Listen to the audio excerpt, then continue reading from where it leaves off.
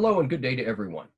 My name is Kerry Roberts and I'm with Think JSOU from the Joint Special Operations University located in Tampa, Florida. I want to welcome everyone to another online interview series that explores research and publications of JSOU faculty, resident senior fellows, leading academics, and the wider SOF and international security community.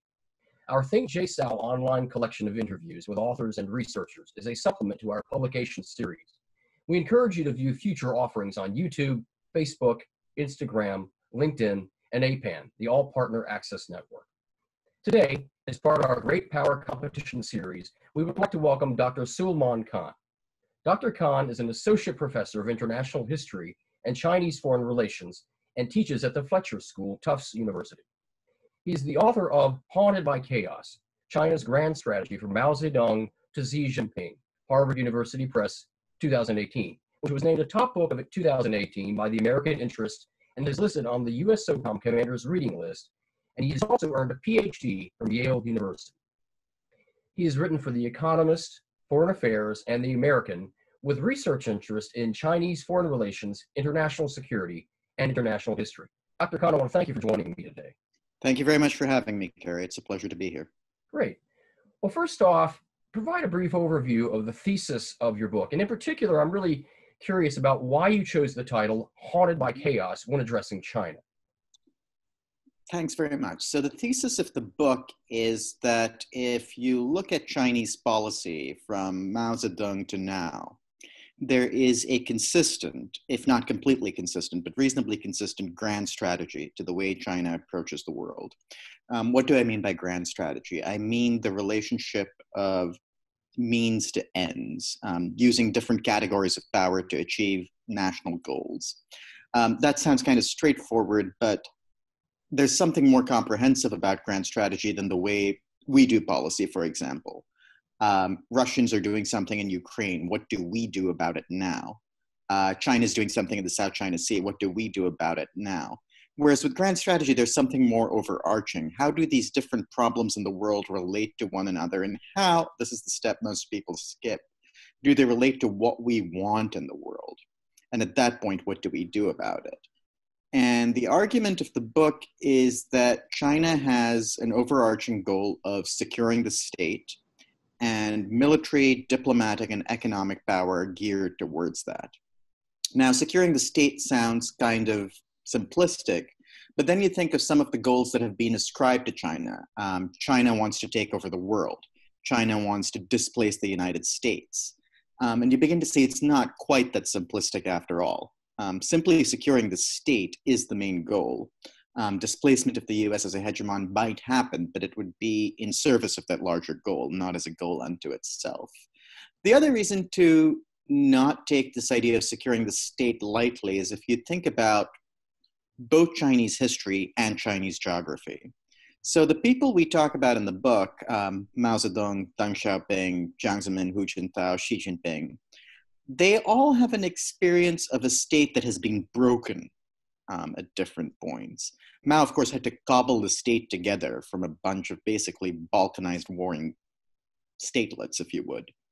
There are memories of war period, like the this is the Civil War period, yeah, the warlord era.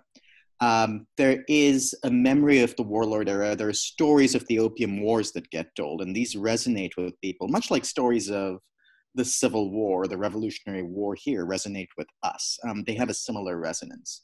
There's a memory of the Cultural Revolution when China literally tore itself apart. There's a memory of the Tiananmen Square protests and how those threatened to break the state down. So taking the state's existence and integrity for granted is simply not something leaders in Beijing are mentally equipped to do. You wake up, if you're a Chinese leader, worried about, will this thing we call the PRC hold together, not just today, but tomorrow?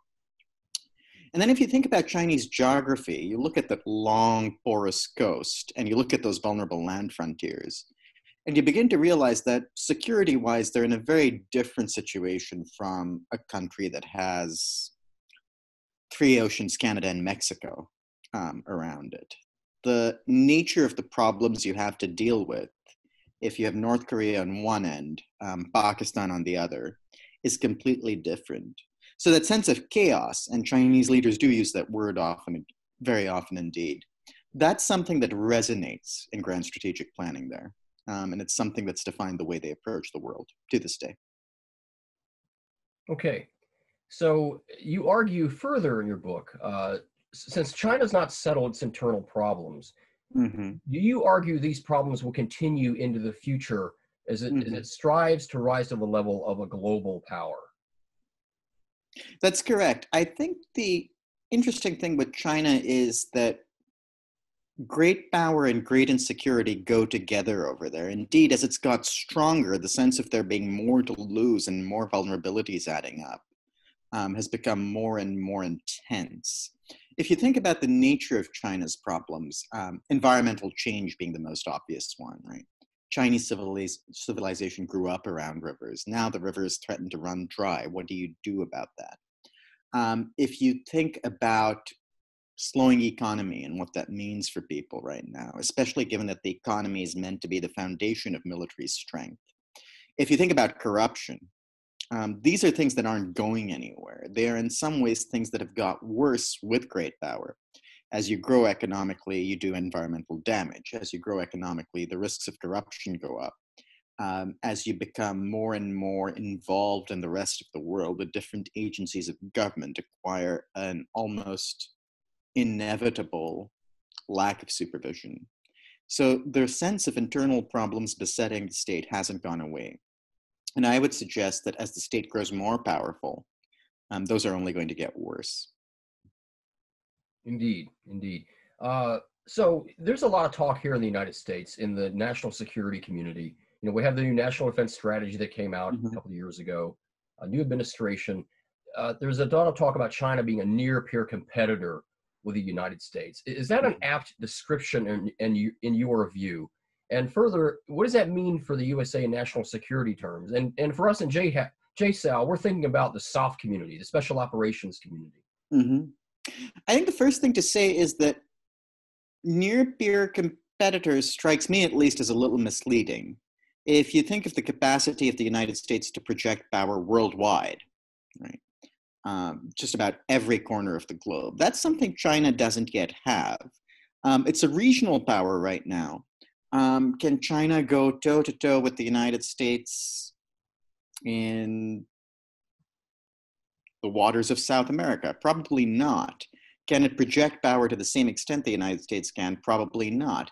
Economically, despite talk about reserve currencies that would replace the dollar, that hasn't happened yet. And indeed, with the current economic slowdown China is facing, exacerbated by Corona, of course, that seems a much farther way off. So it's not a near-peer competitor. It is a competitor in certain spheres, and it can undermine US interests in those spheres. If you think about China-Iran relations, for example, that's a place where sanctions can be thwarted, weapons can be sold in a way that runs counter to professed US goals. The question for the United States, I think, is, and this goes back to what we were saying about the definition of grand strategy, what is it that we want in the world? And that's a conversation that hasn't yet happened. Much of the discussion I see about China is China's power is growing, what do we do about it? It's an important conversation to have. But it's a conversation that, to my mind, can't be conducted constructively until you first have the conversation of what is it that we want in the world.